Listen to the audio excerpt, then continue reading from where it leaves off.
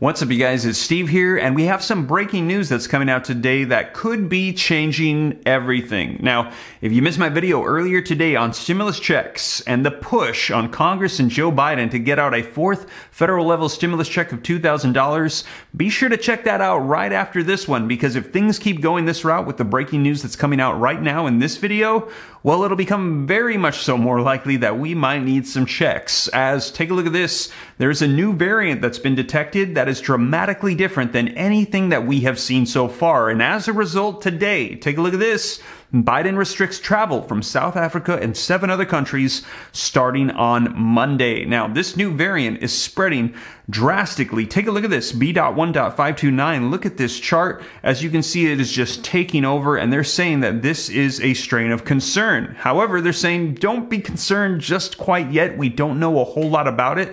Now, I'm going to be sharing with you the video footage as they're going to be giving us updates as to what we do know, and they're trying to contain this before it starts getting spread around too fast and could be a major concern for countries around the world. But that did not stop investors from being concerned. Take a look at this, you guys. Dow logs its worst day in over a year as fears over this new variant gripped the global markets. And we saw a lot of red today in the stock market. And we heard that there was travel restrictions already over this new variant. And since this is a variant of concern, they have already given it a name, as they only give names to the ones that they think could be a potential threat. And take a look at this. The variant's name is Omicron. It has a name, new variant causing global alarm, dubbed Omicron. And Omicron, the new variant with a high number of mutations, which is the concern. Is this going to be resistant to vaccinations and sparks travel bans and is worrying scientists? Now, as I mentioned, we're going to be taking a look at the video footage so you can hear directly from the scientists what we know so far, what they're saying about it, where it is already spread to, and what they're going to be trying to do to contain this. So you guys, I'm going to dive right in and get you caught up as to what we know so far on this new variant. And also the question remains, how is this going to be impacting our economy? Travel. How is Congress going to respond? Are they going to be needing more lockdowns, more mandates that could result in more stimulus reconciliation bills, more stimulus provisions, more checks? Now, we will see. I will keep you up to date here on the channel, whatever unfolds. Now, I'm going to get you all the details, and I know this is not what anybody wants to hear, but if you appreciate that I'm keeping you up to date on economic news, what's happening, the breaking news, if you could do me a quick favor, smash the like button for the YouTube algorithm. It helps out my channel, even if it's not what you want to hear, but you appreciate the updates.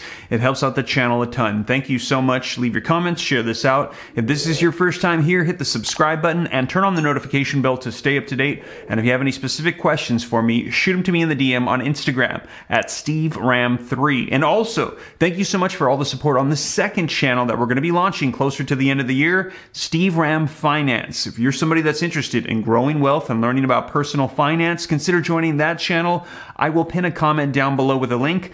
Click the link, it'll take you to the channel, hit subscribe and turn on notifications. And when that launches, I'm really excited. I think it's going to be helping out a lot of people learn about personal finance. But with that being said, you guys, let's go ahead and dive right in. We're going to be taking a look at this video footage so we can get you caught up as to what's unfolding today with this new variant, how it might be impacting things, stimulus, Congress, the economy, everything going on. Let's go ahead and take a look. What can you tell us about this?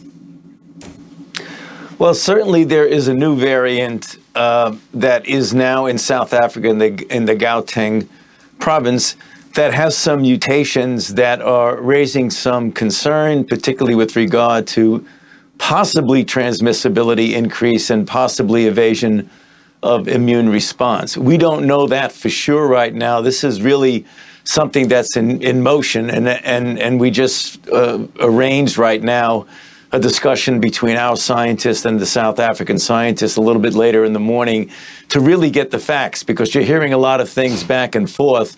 We want to find out scientist to scientist exactly what is going on.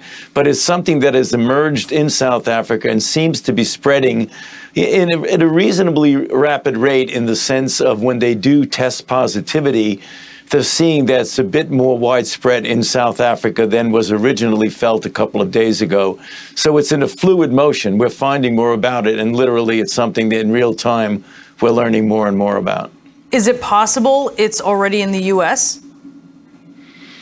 You know, of course, anything is possible. We don't know that. There's no indication that it is right now. It seemed to have been restricted. There were some cases that originated in South Africa and that went to Botswana, and people who traveled and found out they were infected, and one that had gone actually to Hong Kong. So there's a lot of travel. You never know exactly where it are, and that's the reason why we're getting together to them to try and get the precise molecular makeup of it so you could actually test for it. And that's something that'll take a little bit to put the appropriate materials together to do that. But we are in very active communication with our South African colleague scientists. So explain to us the questions and the concerns about how this might evade immunity, because there are so many mutations here on the spike protein, which is what the vaccines that we have are designed to hit. The question is now going to be, right, is that spike protein still permeable when it comes to the vaccine? Yeah, that's what we're going to be finding out, because when you look at a mutation, it can give you a hint or a prediction that it might evade the immune response. What you need to do is you need to get that particular sequence of the virus, put it in a form in the lab where you can actually test the different antibodies. So you can have a prediction that it might evade, or you can actually prove it. Right now, we're getting the material together with our South African colleagues to get a situation where you could actually directly test it. So right now, you're talking about sort of like a red flag that this might be an issue, but we don't know. Once you test it, you'll know for sure whether or not it does or does not evade the antibodies that we make, for example, against the virus through a vaccine, or following convalescent after you get infected. When you get antibodies, do those antibodies protect you against this new virus? The answer is we don't know right now, but we're going to find out for sure. Let's start with what's going on abroad. What more are we hearing from global health leaders about this variant and what's happening today? Chris, there is real alarm among health authorities around the world at this new variant. The UK is calling it the most significant variant we've seen to date, which means it is the most mutated variant we've seen so far. It is the one that is furthest away from the original Wuhan strain. And they are noticing a number of mutations on those spike proteins that make the virus so distinct. Now, it's probably going to be some time before we know exactly what this variant does. But in the UK, they are already raising concerns that it may be more infectious and that it could possibly be more resistant to our existing vaccines. I want you to take a listen to what the UK Health Secretary Sajid Javid had to say about this. The early indications we have of this variant is that it may be more transmissible than the Delta variant, and the vaccines that we currently have may be less effective against it. Now, the UK has cut off travel from South Africa and 5 other southern African nations in response to this. We're seeing similar measures across Europe right now. Here in Israel, they've already found 1 confirmed case of the new variant. The Israeli Prime Minister saying, we are on the threshold of an emergency situation. The Israeli government is going further than what we've seen in Europe. Chris, they are cutting off travel from almost all African nations right now in response to this new variant emerging. Chris? So, Doctor, it's important to say this variant, at least according to Dr. Fauci, has not been detected in the U.S. But how concerned should we be, and what are you watching for? Well, I think we should assume that it's likely in the U.S. by now, since we tend to underperform in our ability to pick up various virus genomes. So it wouldn't surprise me at all if it's already in the U.S. I think there's, before we press the panic button, I think there's a few things to consider. Yes, it does have some immune escape properties, this variant, or at least it looks like it might, but that's not what's been associated with high transmissibility. We've had other immune escape variants before that have not really taken off. It's the part of the virus that's, and if you're in cleavage site, that's been of greatest concern, not outside the spike protein.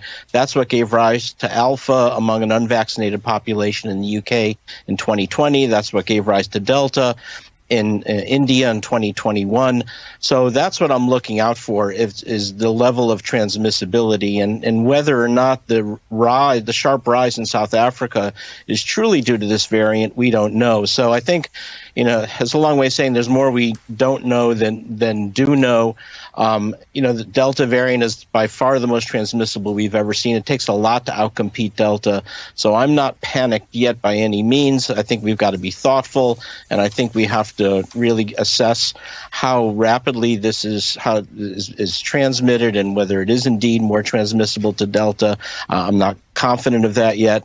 And then if it does have some immune escape properties, it's likely to be partial immune escape. So all of this is a consequence of not vaccinating the world. And that's number one, what we have to do on a global scale.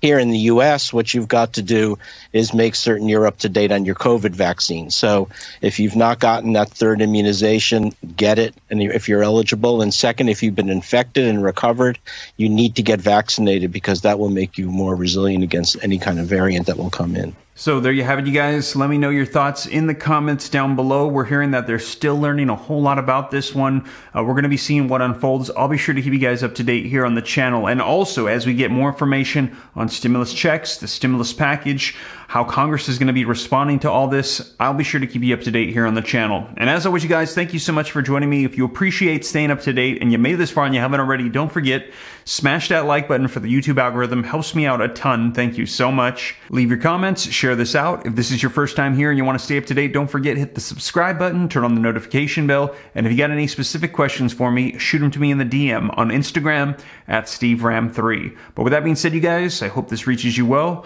I'll catch you in the next one. Take care. God bless. This is Steve.